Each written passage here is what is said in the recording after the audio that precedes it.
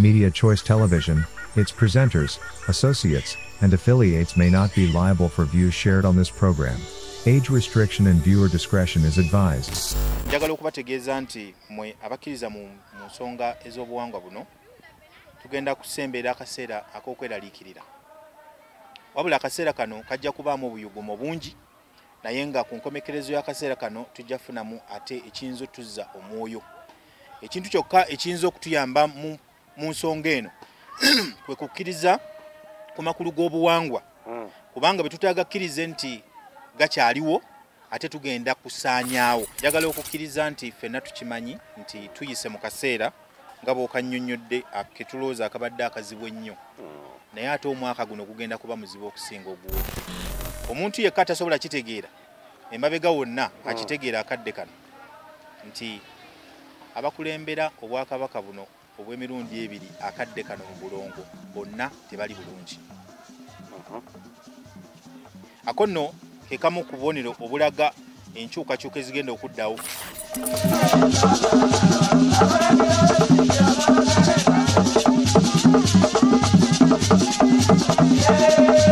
Gw'olaba awo ye mulangirizi Prof.Dr. Wasajja Kiwanuka. Ono nga mu buzaale bwe mulangira ajjudde era nga mutabani wa Ssaabasajja Kabaka Ronald Frederick Kimera Mwenda Mutebi owookubiri ng'azaalibwa muto wa Ssaabasajja. Ekituleese olunaku olwaleero kye kitiibwa ky'obulangirizi. Puroguramu eno nga kwe tugisinzizza okusinziira ku bitabo bye yasoma. Omulangirizi Prof.Dr. Wasajja Kiwanuka alina PhD kw'eryo eddaala ate nga ebimu ku masomo ge yasoma ge galimu obulangirizi nga gano yagasomera mu ssettendekero akyasinze mu nsi yonna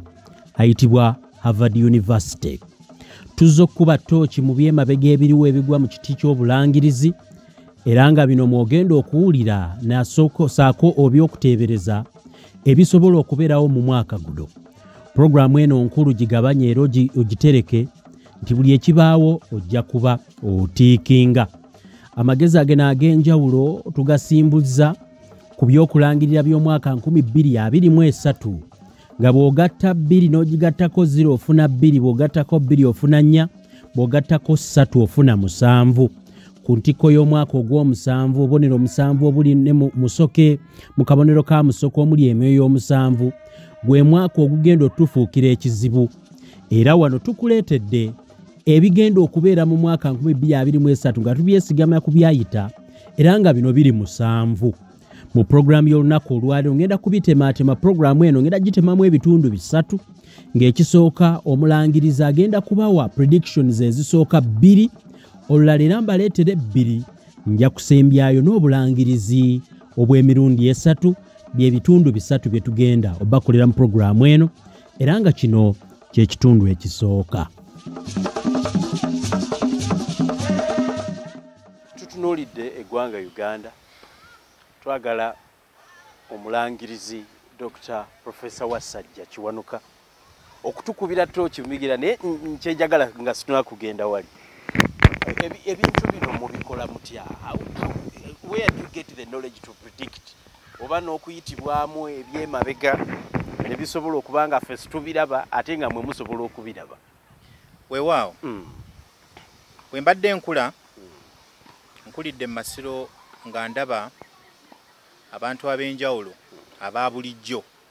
nga bakola ebintu ebitali bya bulijjo.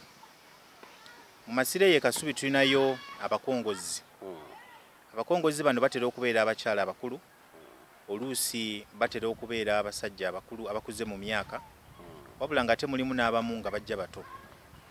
Mu kutandika emikolo gyabwe bayitibwa balalu. Era mu kujja kwabwe Kasubi ngeza Kasubi kubanga gye nkulidde era bino byenjogera byenkuze ndaba. Bwe bajja beerogoza ebigambo nga boogera oluusi olulimi olutawulikikanga nako. Era abantu abasinga bakuyita kulogojjana kibuvola abayita balalu. Wabula wabeerawo abantu abakugu abamanyi nti olulimi Oluganda lwe twogera akadde kano luzze luyita mu changes ez'enjawulo. Era oli agenda okuga nti olulimi lwayogera oyo omukyala lwe lulimi Oluganda olwayogerwa mu 1400 oba mu 1500 bwe biti. kakati awo ne batandika okunoonya Ssekabaka ki eyali mu mwaka ogwo. Abakyala bano abasikati gwempise omukyala omulalu ndeeta ekifaananyi kikunnyonnyola tukola tutya ebintu bino abantu ababulijjo mulalu exactly era bw'aba alogojjana era ne bajja ekasubi omuntu owa bulijjo atalina kutegeera kuno kwenjogerako asobola obbafulumya ng'alowooza nti tebalina makulu wabula bwavaayo abantu abadikodinga kyekigambo kye tukozesa abasobola okwetegereza n'okunnyonnyola ebigambo bino okubissa mu budde obutuufu basobola okutegeeza nti ono omuntu yaliwo mumwa ebigambo byayogera bye bigambo ebyakozesebwanga mu mwaka ogwa Ssekabaka oba Nakibinge ow'omunaana. Olwo nno omukyala ono abazze nga aweereddwa obubaka oba empewo ng'emwambadde ng'aliwo mu mwaka ogwo era bwe bati abakyala abasinga abatudde ekasubi bwe bajja okubeera ekasubi wadde nga waliwo n'abamu abasikira obusikizi abo baali batudde mu bifo byabwe. Kyendeeta kiikino tulina abakongozi abalala ng'oli amanyiddwa nti asobola okufuna obubaka nga bujja kuba Ssekabaka abawumula era nga batuula abantu abali babaddeko mu mikolo gy'ekasubi nga balina obudde bubutuuka Kabaka n'amulinya ku mutwe. Ebintu bino edda ennyo nga tutya n'obyogera mu kamera nga bayita ebyekirogo ebintu ebiri awo ebyekifuusa naye abantu bagenzi bajja beetegereza ensonga eno ekiremesezza obuwangwa bwa Buganda okuba nti akadde kano bukyayogerwako mu nsi yonna kuba nti ebintu bino bikyakola era bikyalina amakulu. Abakyala bano n'abasajja bayitibwa abakongozi baweereza obubaka ddala ng'obubaka butuufu era bannyonnyola era bayambye nnyo.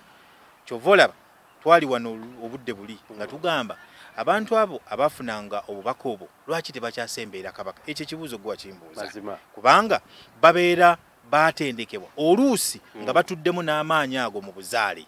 nga basobola okuwuliziganya n'okukwasaganya abo ababasooka mu ntebe ezo okusobola okubaako ebintu ebatuusa mu mbeera y'emu. Nga bwe ŋŋambye nze naawe enjawulo eriwo nti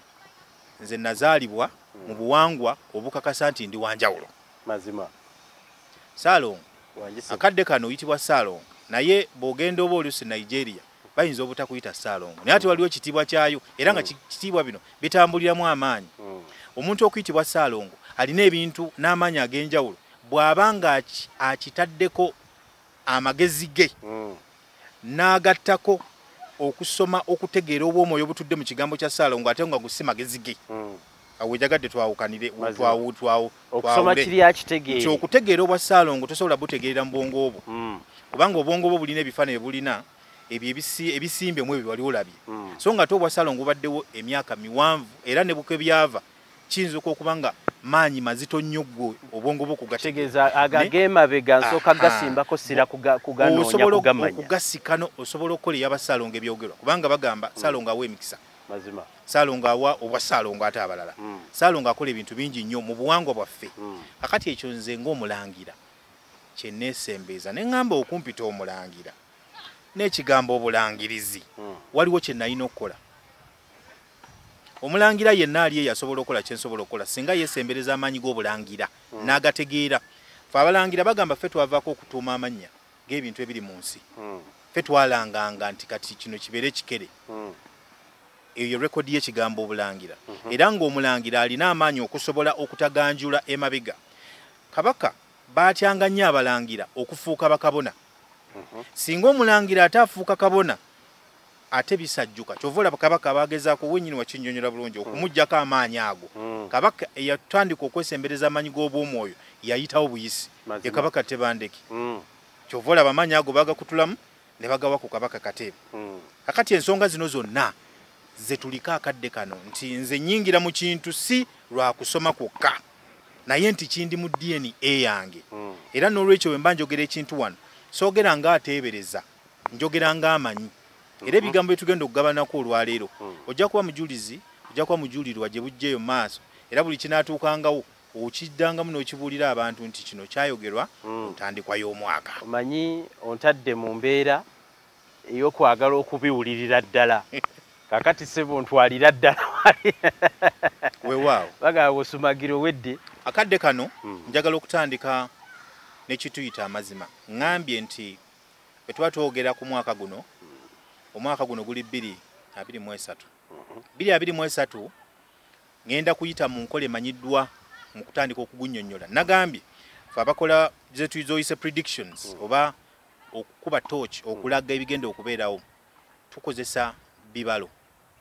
bwe bubonero bwaffe mu kubala kuno tetukikola wano wokka mu Uganda oba nga nze wabula nga bwe ŋŋambye mu magezi gano gennina wamu naago gennyongeddeko nasobola okumanya obubonero buno bwe nsobola obukozesa bwe tuba tubala 2.23 tugatta 2 ne 0 tugatta 2 ne 0 ofuna 2 gattako 2 ezo n'ofuna 4 gattako 3 ne zibeera 7 akabonero ka 7 kati ketugenda osooka okwogerako omulangirizi nzireyo katugende mpola tugambye 2 tuli mu mwaka 2020 owandiika 2 0 2 ne 3 aha kati tugenda zigatta tugatta 2 ku 0 eba 2 ne tufuna 2 n'ogatta 2 ku 2 ofuna 4 n'ogatta 4 ku 3 n'ofuna 7 kati wetugenda otandikira okunnyonnyola njagadde abantu bafune formula bigambo byengenda okwogera mweyambisa bibalo oba kwengenda okwesigamya okulaga ebintu bino nga kimu kyenjagadde okubalagako ekimu ku byo byetukozesa akati omwezi guno oba ennamba eno eya 7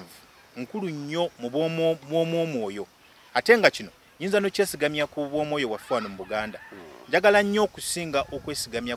oba okwogera ku kintu ky'obw'omwoyo mu ngeri y'enjawulo nti omuntu kyalina munda mu ye mu bw'omwoyo bwe kyekintu ekikola kyali era kyekivaamu omuntu kyafuuka gwe bw'okkiriza amazima go munda muli oba neotekkiririzaamu oba n'otokkiriza mu kino oba kiri kikufuula omuntu atasobola kukola ekyo oba kiri okusinziira ku kyolina munda mu tokibeera era tosobola kikola osobola bw'oba okyesimbyemu era bw'ogamba nti njagala okubeera omugagga n'otokikkiriza bukkiriza waliwo n'okiteeka mu bikolwa kyeŋŋambye nti predictions zino nnungi okumanya kubanga zisimbye mu mazima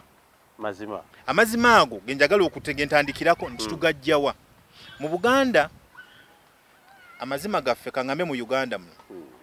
amazima gaffe tugajja mu buzaale bwaffe mu kusooka nti kankako ojja kugamba nti kitange ye gundi ng'okikakasa nti ago mazima Senkungu Peter ow'e Masaka era nga osobola okujuliza ensonga eyo n'abakuweera obujulizi nga we bali nti omwana oyo ddala akulira awo era ddala kitaawe yamuleka oba waali oba taliiwo nti nga mwana we ago mazima kakati mu buwangwa bwaffe tutambuliramu abo abatusookawo abatusookawo balina bye baatulekerawo emyoyo 7 nga kwe tulina okwesigamya amazima gaffe mu by'obw'omwoyo emyoyo egyo 7 gijje gyogerwako naddala mu Buganda wano gimanyiddwa omwoyo ogusooka gwe gwa Kiwanuka omwoyo ogwokubiri gwe gwa Mukasa egyo nno myoyo gye mikulu ogwokusatu mu mikulu gwe gwa Musoke tulina omwoyo gwa Ndawula tulina Kawagga tulina Nabamba n'Ekitinda egyo emyoyo gy'emyoyo buli omu gy'ayogerako era giri 7 kati gigatta omwaka 2023 bulungi nnyo gituulamu bulungi nnyo kakati kye nagambye nti programu gwenyini wayogedde nti yanjawulo nnyo n'omwaka guno gwanjawulo nti ne bw'oba ogenze gwe bino ebintu byetwogera kati tetubyogera nga just abasamize oba abantu abaakulira mu bintu ebyedda naye ate tubyogera nti otugatta obw'omwoyo obuli ku mutendero gw'ensi yonna nti n'omuntu kati asobola okugenda noonya universal spiritual ng'ajja kusangako ennamba 7 nti prediction eno yeetaagisa ate ng'esimbye mu mazima ag'okubeera nti omwaka guno gwe mwaka ogw'amazima ogwetaaga okusenjula obulungi n'okubaako bye tugwogerako nga gutandika wano we tuli akati nga bwe ŋŋambye tutandikidde n'okunnyonnyola obw'omwoyo bwe tuzze tutambuliramu okuva ku bajjajja baffe naye ate era njagala okunyweza ekigambo obw'omwoyo gw'atakkiririza mu myoyo egyo 7 era ojja kusanga ng'omuntu yenna ataganjudde oba oli Musoga oba oli Munnyankole oba oli Luddawa oba oli Munnakenya oba oli wonna waali nga tugenze ne mu Bayindi balina ekigambo kye tuyita nze mu lulimi lwange nkikozesanga ekiyitibwa obukulembe obukulembe awo n'engereza twayimbanga obukulembe 7 akayimba ako si kyakajjukira bunye twagamba maama nantuma obukulembe obukulembe obwo yasaka kulembe n'akamu bali muweereza se Wazzike n'amulya kikutegedde bulungi obukulembe obwo butuddemu amazima nti omuntu yenna alina okuggula obukulembe bwe okutegeera obulungi kyayita amazima. Omanyi ozze n'oyogera ebigambo ebyo nenkebera ku mukutu guno 223 nembala vidiyo ze naakakola zibadde mukaaga eno yeey'omusanvu. Omanyi badde oyogera nze ali practical akulembedde mu kiraasi nenga bye naakateekayo naye gwolooza kiwaki kiri bwe kityo ziri musanvu. Ate era kino kyalibadde kyakyama naye kankyogere omwaka guno mwengenda ofunira omwana nga ow'omusanvu. Engeri gyendisaalongo nyawe nagattawo ababiri awo kitegeera naye kati abulako ennaku entono okuzaalibwa agenda kubeera wa musanvu. Kakati ebintu bino ebimu bangi nnyo nga bw'okikola bagenda kizza mu bulamu bwabwe nabo. Era ebintu ebyo binaabaawo n'omwana wo oyo ow'omusanvu ajja kuba wanjawulo ku baana bo. Ekyo njagala okyetegereze. Omwana wo gw'ogenda okuzaala ow'omusanvu mu mwaka guno ogw'omusanvu nga n'atufuga mu nsi muno ye musanvu. Akoko kategedde bulungi. Nako nkategedde. Nga n'atufuga mu nsi eno erinnya lye lirimu omusanvu. Ye musanvu. Ye musanvu. Si lirimu. Ye musanvu. Lyerinnya lye. Kati ebintu bino byonna si coincidence. Wabula tugamba abatakkiririza mu myoyo musanvu. Bw'ate bagenda abantu abatakkiriza mu mwoyo musanvu mbadde ndeese obukulembe. Obukulembe buno mmwe abaagala obutegeera obulungi mugende munoonye ekigambo chakras kye kisinga okukozesebwa ennyo abantu b'omwoyo mu nsi yonna. Ziri musanvu ezitudde mu muntu. Zitandikira ku lugongogongo wano emabega ne zijjira ddala paka wano waggulu ku mutwe. Emabega kaawo mbadde n'emisomo ebiri gye mbadde nsomesa ku bw'omwoyo nga nsomesa ku kakulembe ak'okutaano n'ak'omukaaga ng'obukulembe obukulu ennyo. Ak'okutaano katudde mu mutima era nga ntegeeza abantu abasobola okukkiriza okuzikiza obwongo bwabwe batandike okukozesa akakulembe kaabwe ak'omutima akasimbyemu omukwano akayinza obbayingiza mu bw'omwoyo obutuukiridde obuzze busomesebwa abalangirizi bonna gye bayise. Akakulembe ak'omukaaga kembadde nsomesaako akasembyeyo kempita third eye akatuula wano makkati wano nkovaako dde ku crown chakra gye bayita crown chakra oba akakulembe ak'omusanvu akasemberayo ddala nga bw'okaggulako omusanvu oba osumuludde okutegeera kw'obw'omwoyo. Abantu abamu abanoonya okugenda mu ggulu abamu bakikola tebamaze kufa. Kitegeeza kino kyewuunyisa nti kye bayita enlightenment. Omuntu asobola ogenda mu ggulu nga tafudde. Abantu kati abayindi tebakkiriza mu ggulu, tebakkiriza mu Katonda. Bw'oba osomye Buddhism wabula bakkiriza nti omuntu asobola okwevaamu n'atandika okuyingira mu spiritual world. Omuntu aggudde akakulembeko omusanvu yasobola okufuna amagezi agasukka ogw'obwongo n'abeera ng'asobola okwogera n'empewo n'asobola okumanya obugazi bw'ebyo bye tutalaba. Kubanga njagala tukkiriziganye mu makati gaffe wano ebintu bingi wabula olabye ebyo by'omanyi tosobola kulaba ky'otomanyi. Kituufu nnyo. Tosobola kulaba ne bwe kiba kiwuka oyinza obutakiraba kubanga tokisuubira kubeera. Ebineetoolodde wano byemmanyi byendabawo by'olaba ebirala kubanga obwongo bwo busobola kuvvuunula ekyo ekyotomanyi tokira. Era oyinza okugamba nti lino ttaka naye ng'ate omuntu yeetegereza mu ttaka ajja kuga nti mulimu n'enkonge naye olw'okuba nti tomanyi kigambo nkonge ojja kugambira ettaka erya green. Kati ebintu ebyo byengezaako okulaga nti abantu abasumuludde obukulembe bwabwe obwo n'atuukako omusanvu ye muntu abategedde ebyobwomu atandise kubanga obukulembe busukkawo naye obwo bw'omuntu bw'oyingira mu kakulembe ak'omunaana gw'oba otambulira mu nsi y'abaami oyo. Awo nno wentandikidde okutaggulula enkola n'okutegeera ebigenda okubeera mu mwaka guno. Na lwaki nze nga yatandika okuggula obukulembe bwange nsobola okutuula wano with authority mbyogereko. Kwe kutunuulira nti omwaka ogukola namba 7 ogutuddemu okutegeera kwe 7 mweva kutudde mu myoyo omusanvu buli muntu gy'asobola nga bw'oginnyonnyodde mu buwangwa bwe mu Buganda ndeese emyoyo 7 egyo egikola musoke ekyo mbadde sikyogeddeeko akabonero ka musoke ako kalimu emyoyo 7 era ojja kwesanga abantu b'ebyobuwangwa mu nsi yonna bakakozesa nnyo. Olaba ne Nuwe yakakozesa kituufu Eh. ne mu Bible okugulawo ensi empya mu buwangwa bw'abajju okugulawo era mu byengenda okwogerako waliwo ebipya ebigenda okuddako waliwo ebigenda okusangulwawo nga bwe bijulizibwa kubanga akabonero ka musoko buli bwe kajja bwe kati mu musanvu nga musoko alimu kala musanvu era nga bwe zirabika zitegeeze kusonyiyibwa zitegeeze essuula empya ebiseera byonna gwe tekifa tofa ku buwangwa bw'ovuddemu. Omanyi mataba ga Nuuwa yes bwe baali batusomesa mu Bible school nga tukyali bato yes ebyo gwe tobigenda nnyo obuwangwa bw'abasole bw'abayudaaya ebuwanga bw'abayudaaya bulungi era nabusoma bwe bajja ne babutusomesa yes era nabusomera mbukiririzaamu naye siri mu Yudaaya amataba gajja basindika enjiibwa yes ekyaddamu okulabibwa mu ssuubi kyogambye nti wabaawo essuula eddako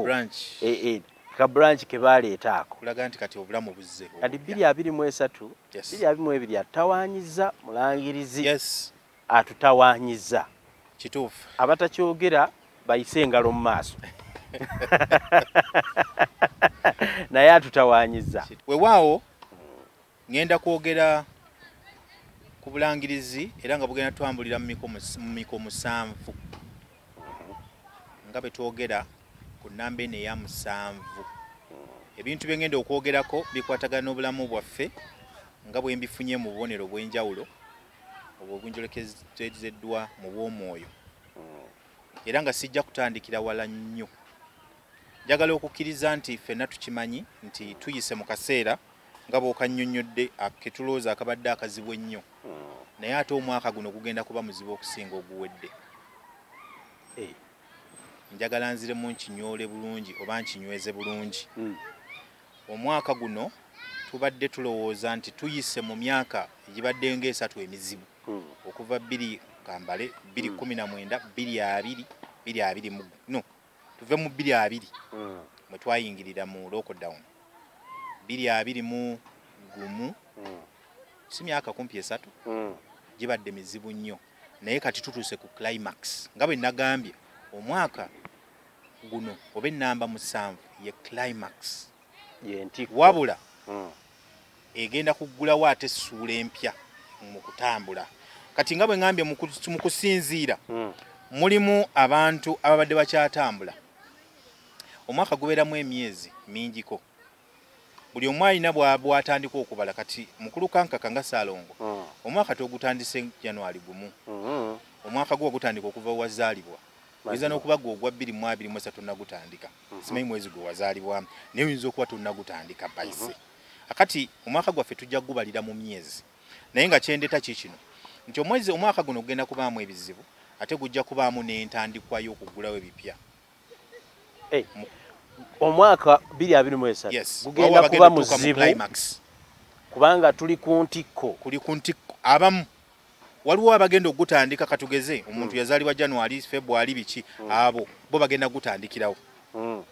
n'okuguggulawo mu butuufu bw'ebigenda okwogera naye wawe ebintu ebiri bigenda okubeera person bino bigenda okwogera byogera mu general sense sigenda kubanga ngamba nti buli muntu mu ggwanga mu miliyoni 4 ngenda kumwogerako mu video edakiika 4 nedda wabula kyendeeta nti tugenda kujjayo ebifaananyi gwe bennyini byogenda okuzzambula mu olabe obuggulawo oba okyali mu kuggalawo oba okyali mu kuggalawo naye nga kyemmanyi kiri kimu kyonna ekinaaba kikutuuseeko ojja kulaba nti kino kigenda kuggwa ate nfuna essuula eddako etekwa kubanga nze naggulawo dda kuba nze omwaka ngutandika 23 Desemba agwo waggulawo kati naggulawo kati ogenda kunyumirwa programu eno bulungi ojja kunyumirwa prediction eno bulungi era ejja kuba ekola amakulu mu bulamu bwo mazima akati tugenda kutandika n'ekintu ekikulu ennyo ekiri makati gaffe nze nga bwomanyi gye nva mu bulangira obulangira obukolebwa mu buwangwa obuwangwa obukolebwa mu Bwakabaka njagala tutandikira awo akadde kano ebiriwo ffenna tulaba embeera ezitambula nti obuwangwa buyuuga era nga kino tekitandise mu covid tekitandise emyaka 4 njagala mumanye nga tuddayo ku nsibuko y'ekigambo obuwangwa nti twalemwa okukkiriziganya wano mu Buganda naddala ku nsonga ezimu. Ensonga esooka eyinza okunyumira ennyo ey'obulongo. Tulina ensonga yaki? Y'obulongo. Obulongo buno bujjira mu Bwakabaka obw'emirundi ebiri. Obwa Bunyoro n'obwa Buganda. Balongo. Omuntu yekka tasobola kitegeera.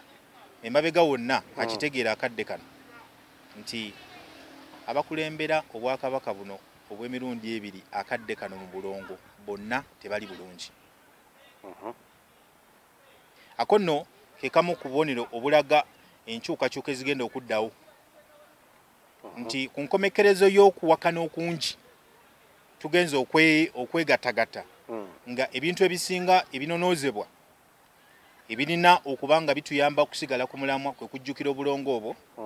okubanga tutereeza enkola zaffe mu buwangwa obulina okubanga bukwatagana. Tukoze tumaze ebbanga gwanvuko nga twewakanya era ng'omuntu akoze ekintu ekibi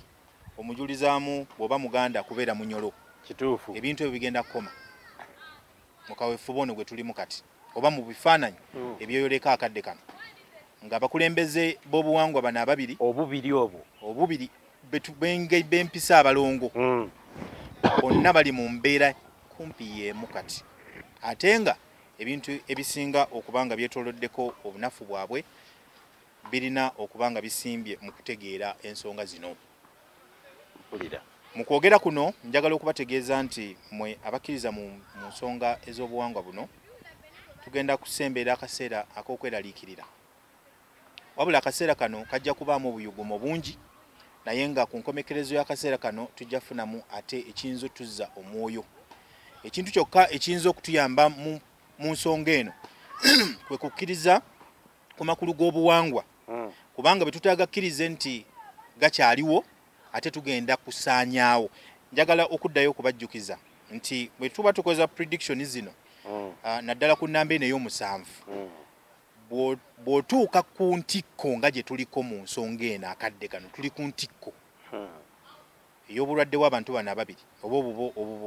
obugonvu bwabwe tugitwale nti ntikko. Kati entikko eno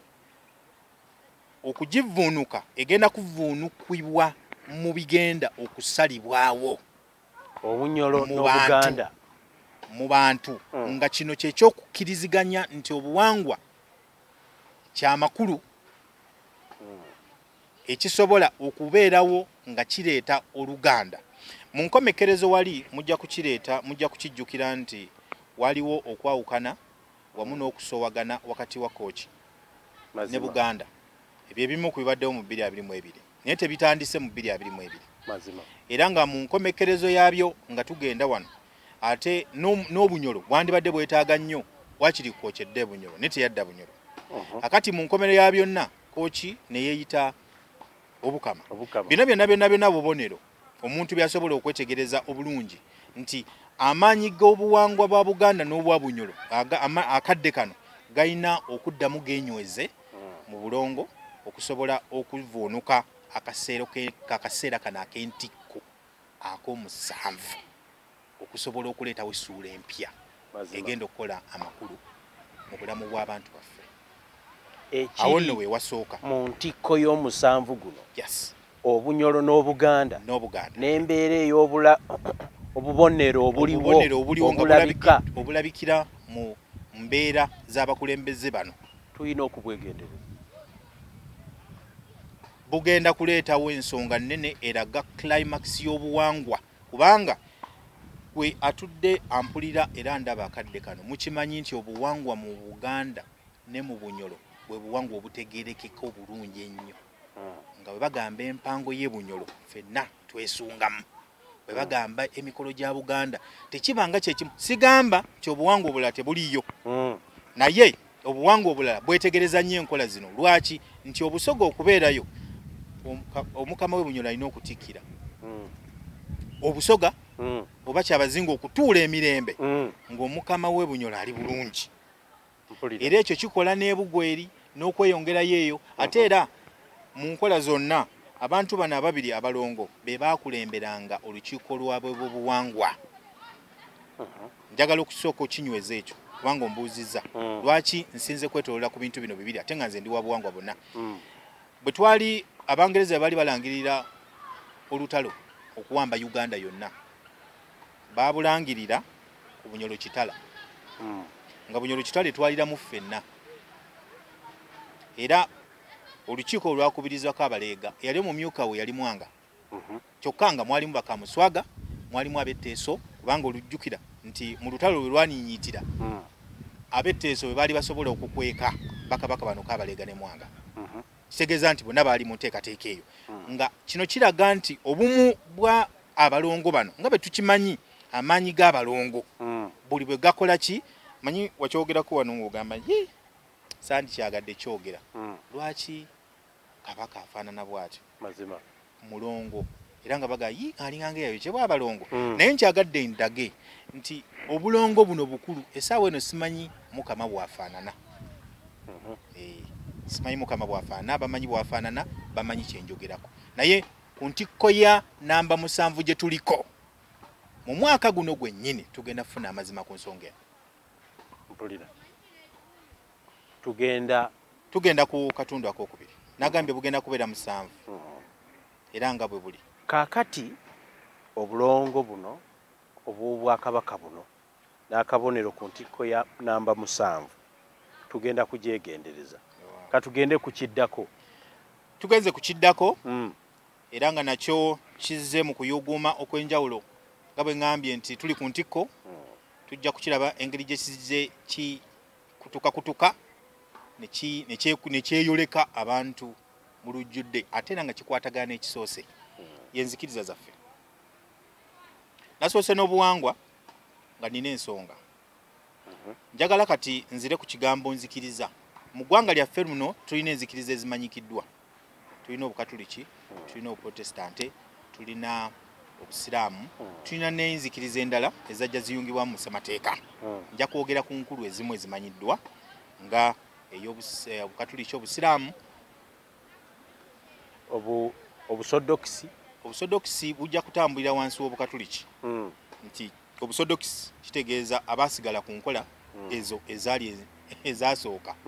nti obusodokisi bwava mu Bukatuliki naye Obukatuliki obwasobola okubeera nga busigala ku nkola ez'Obuyudaaya kakati mu nkomekereza y'omwaka guli tulina obubonero obwajja bweraga nga bwe ngambye omwaka guno 7 ne namba 7 kitegeeza mazima mu mwaka guno tugenda kufuna ebibuuzo buli muntu byagenda okwebuuza ku mazima agali mu byenzikiriza byakkiririzaamu era nga mukyo abantu baffe bonna buli omu kyakkiririzaamu agenda tandika okwebuuza naye kyenzikiririzaamu kye kituufu wano nno kino kizze kibaawo era akadde kano omuntu ayinza okugamba nti njogera bino olw'okuba nina oba oli awo w'ensimbi naye nga amakulu gali nti bwe tuba twogedde ku ensonga nga bwe ziri mu nkola zange kansookere ne wange nzikiriza nga bw'okimanyi Saalongo nti ndi wa buwangwa n'ennono naye singa enzikiriza enzikiriza ngisangamu nti nkimanyi bajjajja bange mu byonna bye baakolanga mu kulima mu kwambala muki balina n'enkola ze bakkiririzangamu Katonda oba kati bazitereezezza oba bakyazitereeza ekyo ndi wakati mu kubitereeza naye enzikiriza zino zizze zitambula naffe mu nkomekereza y'omwaka oguwedde tulina obubonero bwe tulabyeko akabonero akasooka y'eddiini yasooka okuleetebwa ey'abagwira yali y'Abaprotestant wadde nga Obusiraamu nja boogerako katono naye kansooke n'Obuprotestant Obuprotestant kye tulabye nga enzikiriza oba gye tuyita Anglican Church ya Uganda yekutudde ku Anglican Church y'ensi yonna kakati kino kusoomoozebwa kw'amaanyi era kabonero akalaga nti kati essaawa eno buli ayitibwa Anglican abuuza nzikiririza mu ki nga kitange oba kwe twava twekutuddeyo bw'oba ng'ovudde kubanga ekigambo Anglican kiva mu English oba gye bandiise English culture gye baatuuma Anglican kubanga ekigambo Anglican kiva mu kigambo Anglo yenkola obuwangwa obujjuvu obw'Abazungu olulimi lwabwe ne bayita English oba enzikirizayo ne bagikutulamu ne bagiyita Anglican kakati omuntu bw'abeera mu Uganda ng'akkiriza mu Anglican aba akkiriza mu nkola ez'obuwangwa bw'Abangereza kakati bw'okeera ng'oli mu Anglican ng'oli mu Uganda ne weekutula ku Anglican Church weebuuza ekibuuzo kigenda kuba kati ndiri ludda wa kuba kiri the English the total of all mwe muli ekiranga omukatuliki bw'anaava wanaagamba si kyalina Roma oba oli naani mazima kubanga Roman Catholic eri clear it's obuwango bw'Abaroma Roman yes buli very clear mazima kakati gwe bw'ovaamu n'ogamba sikyakkiriza mu nzikiriza obuwango bw'Abaroma kigambo kiva mu English oba ozzeewa mazima kakati mu bibuuzo ebyo abantu bagenda tandika okwebuuza kituufu nti abalokole beebuuzabuuza mudda ne batandika okutandika okugamba nti ffe tetuli baddiini tetuli bwa kiti naye ate ku nkomero nga tebaddeyo mu bitabo byabo aby'Abaroma ebya Bayibuli mu kuteebereza era ne mu kifaananyi kyendabye wano abantu bangi nnyo bagenda tandika okubuusabuusa amadiini gaabwe ge balimu so ennamba ennene nnyo ey'abantu egenda kwawukana era nga bw'omubuuza akugamba nze nzikiriza mu Katonda naye ebyeddiini bino baabinsibamu busibi obuzaale tugenda kulaba katugeze mu Busiraamu ng'ekibaddewo kizze kyefumba Abasiraamu batandika okuwakanya obuwangwa bwe bazaalibwamu nga ekintu ekikwatagana obuwangwa obw'ekika kye obw'eggwanga lye abirabanga shiriki tibwaba musiraamu nga yekankaka awakanya obuwangwa bw'ekinyomo awakanya emikolo egikolebwa awakanya abataka be bakola awakanya ebintu byonna byonna obukwakulizo n'ebyo byonna byonna ebiteekeddwawo ebizimba ebyo era olabira ddala nga tebikolera ddala okusinziira mu aya ne zisulati nga bwe zirambikiddwa kati abo nabo bagenda kubeera Abasiraamu bangi nnyo bagenda tandika okwebuuza tuli Baganda oba tuli Bawarabu nga olina okulondako kimu kubanga bw'obitambuza byombi ogenda kwesanga nga obadde seeka bakutereddeko omusikaawo bamwambazizza olubugo abalala bagamba eyo shiriki ebyo byonna ku nkomero y'omwaka guno wagenda kubaawo oba mu mwaka guno mwennyini mugenda kubaamu abantu bangi nnyo abatandika okwesibayo olw'okuba nti balinayo ebigendererwa birala obanga byanfuna oba biri ebyo naye nga tali mu oba bitiibwa naye nga takkiririza era nga yeebuuza amazima mu ekyo kyakkiririzaamu omulangirizi kankuweeyo ekyokulabirako sebo omusajja faaza musaala yes bamuwambaza ajja olubugo yes n'alwana n'ayitiriza n'ajja alwogerera enjogerera gye yalwogerera kituufu kale n'alabika nga alina kyeyamiisinga edda kyekyo kyoyogerako bagenda ate kati oyo bw'abanga atandikidde kubanga kati oyo mukulembeze wanzikiriza naye kati olwo ate abagoberezi kati bangi bwe abalabye ekyo n'abazze balaba ebintu ebirala ebiwerako kubanga si yeyekka tuwulidde n'abantu abakukunavu bangi abagenze nga bavaayo awo nno ebintu bino bigenda kweyongera era ku nkomero ya byonna nga bwe ŋŋambye omwaka guno wajja kubaawo ennamba ewerera ddala eraga nti yo tekyali kubya eri ku bazaalibwa kubanga ekyobuwangwa bwe twena bw'okyegaana si gwe wasalawo ozaalibwe ng'oli Muganda ng'oli muki ng'oli muki towasalawo si gwe wasalawo kitaawo akuzaale ekyo tekwali kusalawo okwo ate oluusi naye yennyini teyasalawo kubanga oba oli awo bangi abatayasobola towandiika kuzaalibwa wozaalibwa so naye ekyeddiini osalawo wabula ekitasobola kubuusibwabuusibwa ti abantu bajja kweyongera okukkiriza mu Katonda oyo tajja kuvaawo ajja kusigala nga waali wabula ebyeddiini ekibuuzo ekigenda okubanga ekikulu nti byenzikirizamu ddala bye bituufu abantu omwaka guno ogukola omusanvu yes bakwebuuza nnyo ebyo bakkiririzaamu oba byebyo naye ate Katonda ajja kusigala basigale nga buli omu asigadde ku oyo Katonda oyo era kigenda kubuwangwa gye bakola mu madiini gaabwe ebyo kati bikyakola wabula n'obuwangwa bwe bajja bujjukira kubanga essaawa eno abasinga babadde badduka mu buwangwa lwa ddiini mazima weewaawo